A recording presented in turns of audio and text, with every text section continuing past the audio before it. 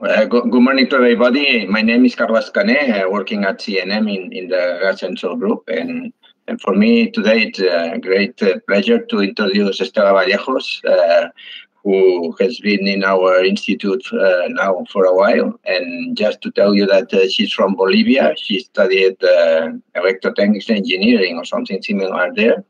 Then she moved to Universitat Rovira i Virgili in Tarragona to do the PhD thesis. I think that then she went as a postdoc to UCL in London. She moved back to Spain and she started working with us at CNM in a position of Juan de la Sierra. Then she got a Marie Curie fellow to go to CSIC in Czechia. And after 3 years, she came back, and now she's Ramon y Cajal. She holds the position of Ramon y Cajal in CNM. So you see that the expertise, or at least the years and time working on gas sensing is quite a lot. And for us, it has been a good combination with what we were doing here at CNM, because in principle in the past we were dealing with gas sensors mostly on the transducer part, which is the microelectronics part, which is where we were supposed to be experts. And thanks to the knowledge of Stella now, she's very good on material development and nano sites especially, and also in characterization. So now we are able not only to provide transducers, but full gas sensors, because we also integrate these materials on our devices, and we can collaborate with plenty of partners thanks to her knowledge. So thank you, Stella, for being with us, and thank you to the rest to being connected. And I hope that you will understand quite well what we do, because she's also very good in a speaker on that. Thanks a lot, and good luck to everybody. Okay, so we come. Thanks, Carles, for the warm introduction, and thank you all for connecting to this talk today. So certainly it has passed a lot of time since miners used to go into the mine with a canary bird in order to have something that warns from possible poisoning or dangerous gases inside the mine. Fortunately, now we have sensors that can measure different factors, physical or chemical. And actually, sensors are used not only in the mines, but also in other applications like the environmental protection, also in the industry, and are expected to use also in emerging applications like the medicine or the agriculture. So it's not a coincidence that these sensors are considered key enabler components of future technologies. For instance, those related to the Internet of Things, and also are well forecasted actually in the market. So in today's presentation, I'm going to speak about gas sensors, and I hope to give you an insight into our new project related to this topic. So let me share the contents of my presentation. In the first part, I'm going to speak about the needs and challenges of around gas sensors. Then I will pass to the state of the art and specifically our work at CNM. And then I will show you the objectives and the concepts we are using in our new project. So when it comes to gas sensors and we visualize the full value chain of these devices, we can differentiate clearly two parts of the value chain. One more related to the hardware and the other more related to the software. Somehow, till now, these two parts have been, let's say, kind of divorced. But in the near future, it's expected these two areas are going to be more integrated in order to have smart systems that can not only monitor the gases, but also predict and decide key parameters depending on the application we are using. So we expect there will be concepts involved like biomimetic concepts, more electronic on boards, also edge computing and artificial intelligence into these smart systems. Of course, each of these aspects in the value chain of these sensors have different challenges, different strategies to solve those problems. But in today's presentation, I'm going to focus especially in two aspects, the ones related to the sensitive material and the transducing platform.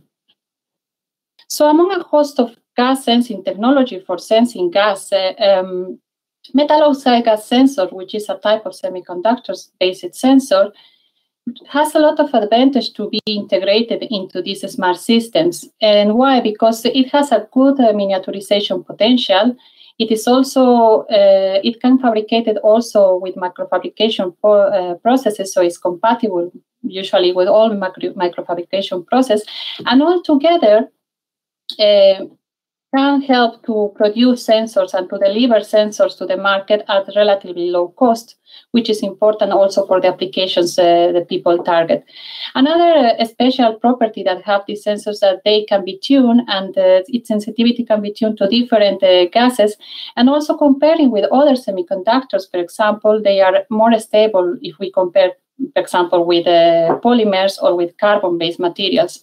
So when we speak about metal oxide with sensors, we speak basically about binary oxides, although ternary oxides are also used for this type of application, that have semiconducting properties and have a wide band gap. So we speak about this type of metal oxides, for example, that you can see in the figure. So what is the working principle of these devices? The gas sensing mechanism of these devices mainly relies on the absorption of the gases at the surface of the semiconductor material. During this process, there is an exchange of electrons that change the conductivity properties of the film, and in that way, we have changes, for example, of the resistance that are proportional to the concentration of the gas. So we can see from here that the sensitive material actually is an important part of all the value chain and all this device. So let's come back to these figures. So the challenges around the sensitive materials are normally related to improve the sensitivity, the selectivity, stability, or speed of response. These are known as the 4S of the gas sensing. Also, with the materials, we can improve the operating temperatures. And normally, it's desired to reduce the operating temperatures close to the room temperature. So to make the story short, there are two ways to influence over these functional parameters. One is by reducing the material to nano-size scale. It means by producing nanoparticles or nanostructures.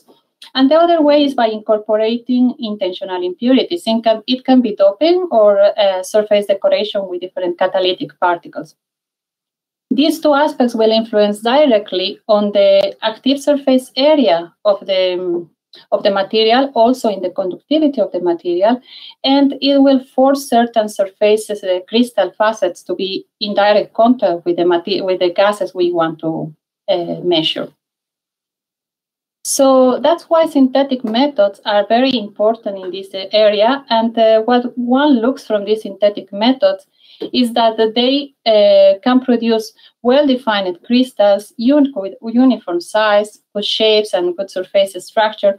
Also that they can be used in the industry, so they can generate in continuous batch mode, that they are scalable, or, for example, with to generate materials with low cost. So that's why we have implemented at CNM a new method that is based on aerosol-assisted chemical vapor deposition. This method has a different advantage, but we like the most that it works at atmospheric pressure and with relatively low temperatures for the nanostructure formation. So in a nutshell, this method is based on a precursor that is dissolved in any soluble solution, and then we have the solution that is atomized to the reaction zone. During this process, the precursor will pass by different stages, first an atomization, then a vapor generation, and then will go through either homogeneous reactions that can generate ultrafine powder or heterogeneous reactions that generate films. Actually, we like more this path of reaction because in that way we can obtain films directly integrated over the surface of our transducing platforms. So we have made different experiments with different materials, and here you have an example of zinc oxide.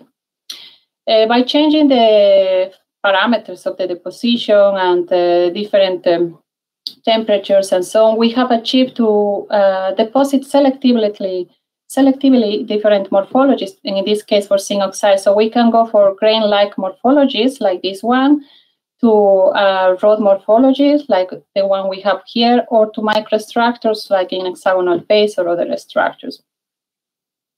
We have worked with different materials during this time. We have tests for tungsten oxide, for tin oxide, for iron oxide in different morphologies. We have also been able to modify these structures with catalytic particles, for example, gold or platinum. Also, we can form a nanoskeleton or junction between oxides, as this example, for example, iron oxide and tungsten oxide, or palladium oxide and tungsten oxide. So this technique has definitely helped us to obtain good quality structures with the modification of the surface. Also, it's important to mention that our technique doesn't need of catalysis seeds. It means that all the nanostructures we grow are growing by vapor-solid mechanisms. And we observe that the formation of nanostructures needs low onset temperatures comparing to other reports in the literature. Here you can see examples for different materials. In the case of tungsten oxide, for instance, we are able to deposit the structures at 350 degrees centigrade, and similar structures in by traditional methods are deposited, for example, at 900 degrees centigrade. So what about the aspects more related to the transducing platform? When we speak about the transducing platform, the challenges associated to this area normally are related to the improvements of the miniaturization. I mean, let's try to go to miniaturized systems that consume less power, less electrical power. Also, chips that can be applied for combinatorial methods, for example, the use of arrays, and also with production or methods of production that can be low cost. In this aspect, my group has a lot of tradition working in this area. They were doing different transducing platforms before I arrived. For example, micro-hot plates. We have also low-weight guides that are used for surface acoustic sensors, cantilevers, or just recently also microlight plates that have been developed in collaboration with the University of Barcelona. But in our case, and because metal oxides usually need of some activation, in this case a thermal activation, we usually use this type of transducing platforms that have not only one sensor, it means a transducing and a sensing material, but it can include several sensing materials and with different signals from the transducers. So we have integrated our materials over these platforms, and here you can see the integrations are usually uniform over the membrane of these micro machine hot plates. Here you can see an example for zinc oxide, the integration of zinc oxide, and also tungsten oxide over the electrodes of these micromembranes. So we know that we can fabricate at CNM now arrays of sensors that can be used for combinatorial methods.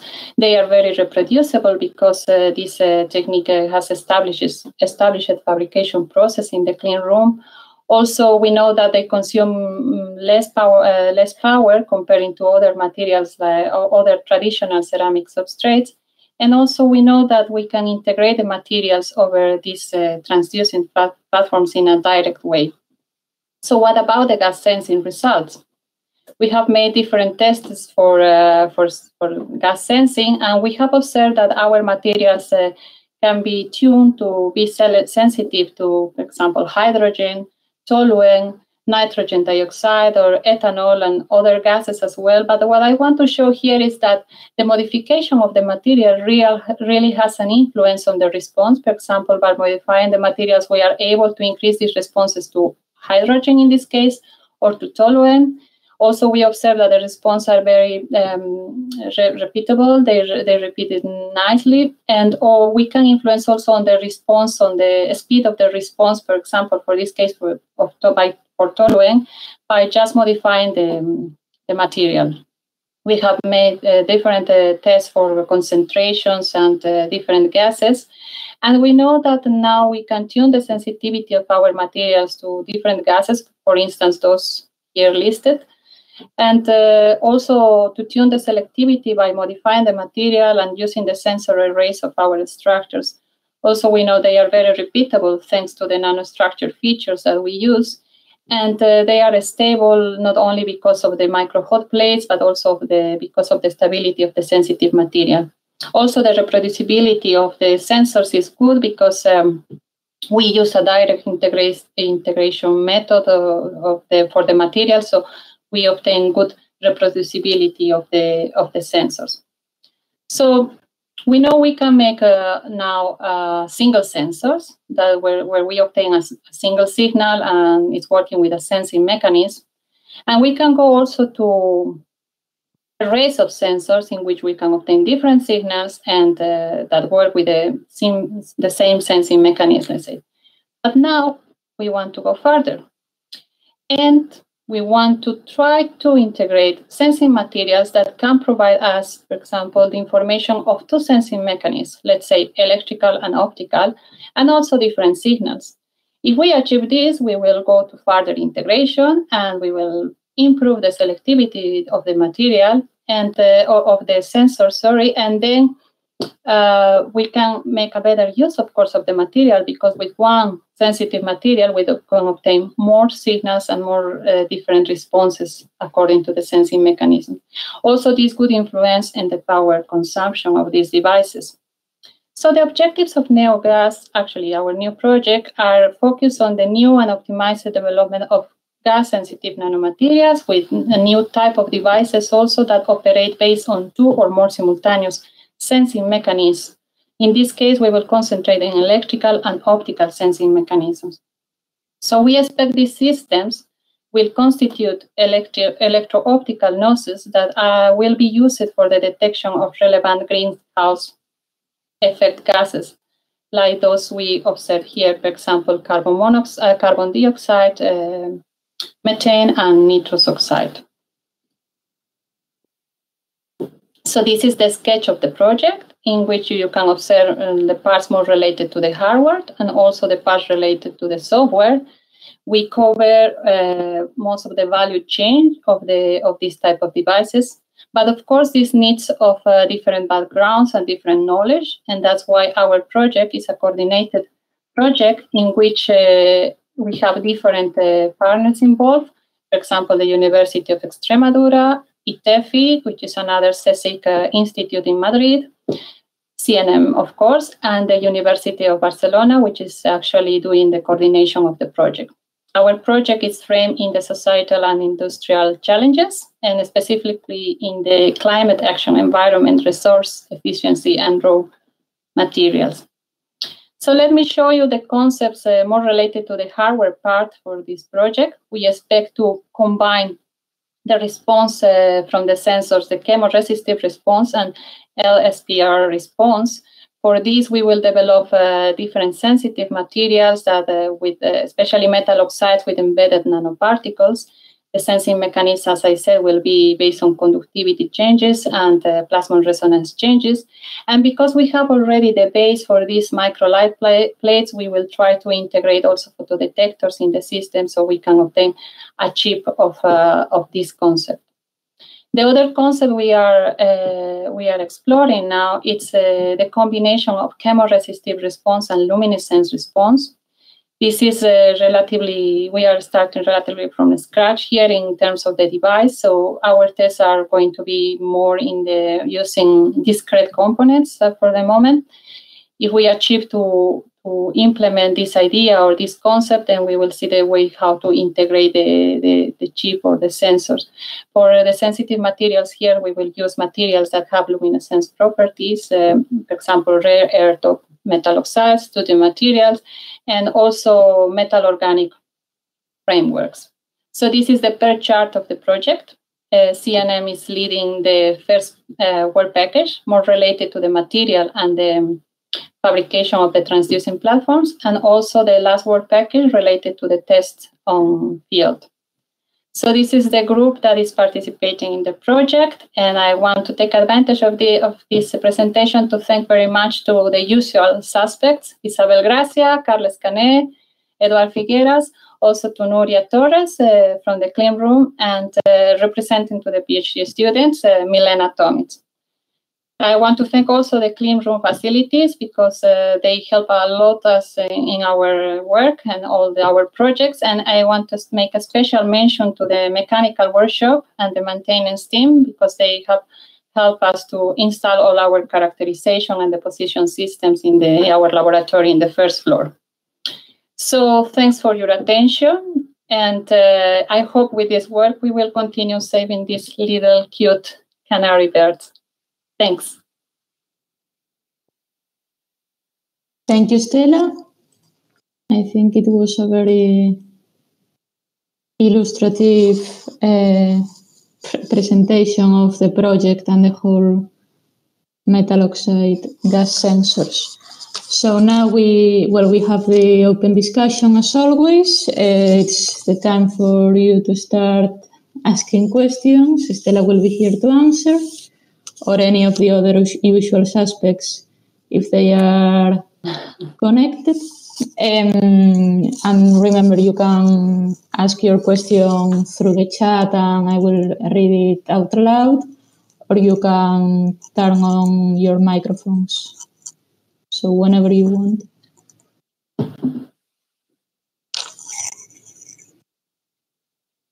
Hello, this is Luis, the usual suspect when asking questions. So thanks a lot, Stella, for the presentation. The deposition technique you presented us, is this an scalable technique? This is something that can produce a lot of samples, because I know you are working in a reduced setup that is good for producing some chips, but this technique is really a scalable one? Yeah, it's a scalable technique. Of course, now in the laboratory, we have something more small, adapted to our laboratory. But yeah, because it's based on CVD, it can be implemented and it can be scalable. Actually, when I was working, I was using this method in UCL in England. And they actually work with companies and so on and produce larger phases, like for mirrors and things like this. So it's something that can be scalable for sure. And you mentioned that the reaction can be homogeneous or heterogeneous, yeah, and that you prefer the heterogeneous one, I think, no? You said? Yes. How do you control? How do you are sure that you are not getting powders, but you are getting films? Yeah, we don't have like a physical, let's say, or more calculation or computing studies of that. But we know that we can control these parameters especially by the temperature we use and the times of residence of the precursor or the droplets inside the reaction chamber.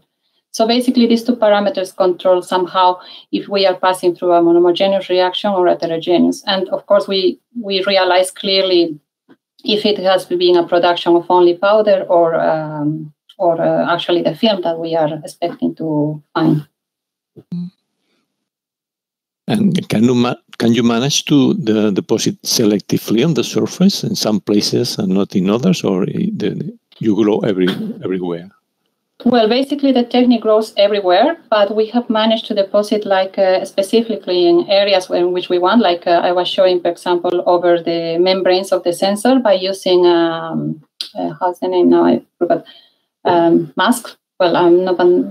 But shadow mask, sorry, just a shadow mask that allow us just to deposit in that area. Of course, the resolution, we can go some microns a bit in or out of the membrane, but yeah, we are able to confine the deposit in a specific area we want. Mm-hmm. Thank you. You're welcome. Okay, so there are a bunch of questions on the chat. I will read in order. Borja says, which is the advantage of the optical readout with respect to the electrical one? Yeah, we expect that, basically it's a good question. We expect that the sensors, the same material could respond differently. According to the gas, for example, it could respond differently in resistive mode than in optical mode. Maybe in optical mode, for example, we will have responses, let's say, to carbon monoxide, but in the resistive mode, we are going to have a better response to nitrogen dioxide. let's say just as an example. So we expect we are going to be able to use the fingerprints of the group of gases easily by using these two elements. I mean, we are not expecting that they are going to respond always to the same gas. So selectivity basically will be improved in that way. Okay, thank you. Now, David Batet thanks you for the presentation, and he asks, are there any specific nanostructure geometries that work better than the others as gas sensors? Yes, actually, I'm happy that you asked that, David, because I had in my presentation another slide, but because of the time, I didn't share it. But it's true that the specific shapes influence also in the sensitivity of the material, and that's because when you have a specific shape, you have a specific crystal plane or a facet of the crystal that is in direct contact with the gas. So there are studies of different crystals, it means different shapes at the end, that have a better or worse response to a specific gas. For example, octaedral tin oxides have been found to be better for ethanol, for example. Okay, thank you. And now Francesca also thanks you for the presentation, and she says, I have a question related to the availability of these rare earth materials you propose to use.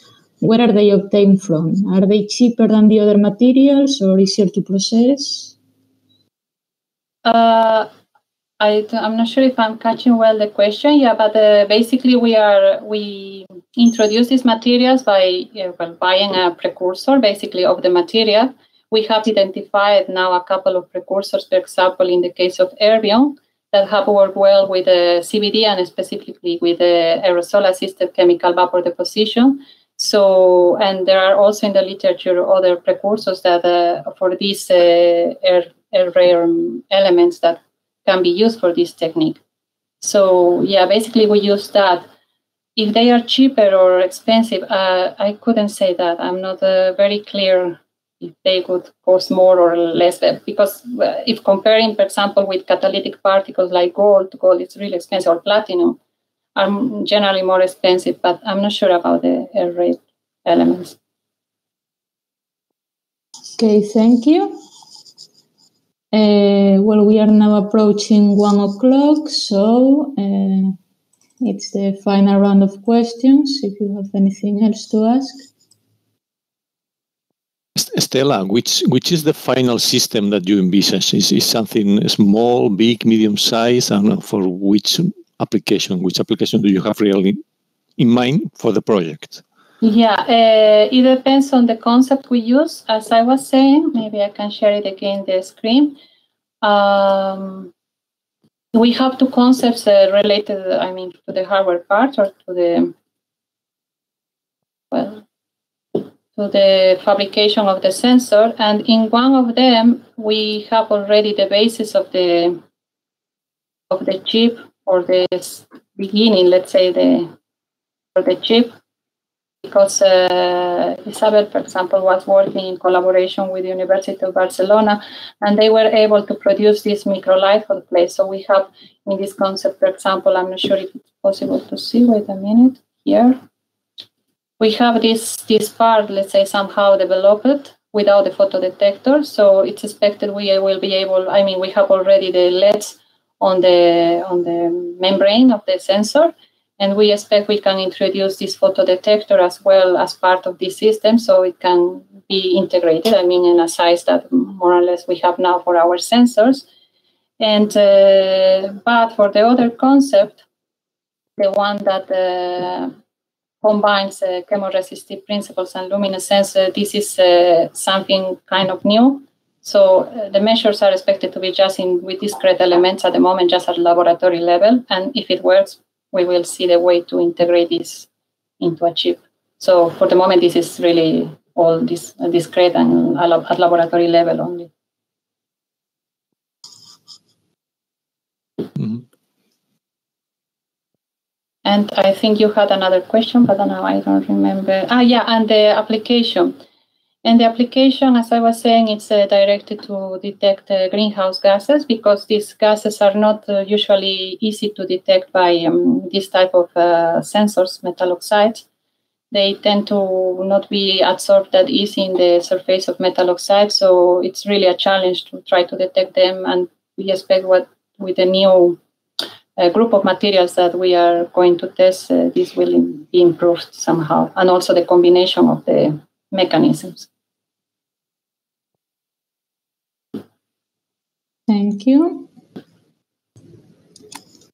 I think there are some people is writing on the chat, so we will wait a minute in case another question comes through.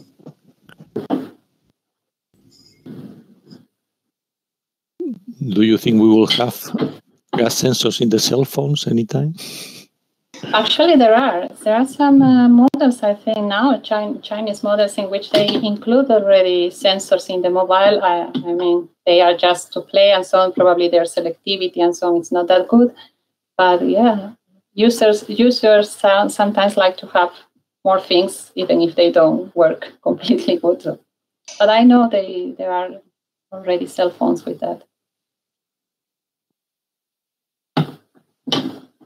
Okay, Pablo asks if he can watch the talk later. Yes, the talk is being recorded. It will be available on Connecta. I think that on Connecta it takes like 24 hours to appear, so it will be available on Monday. And then all of the previous talks are also on the YouTube channel of the center.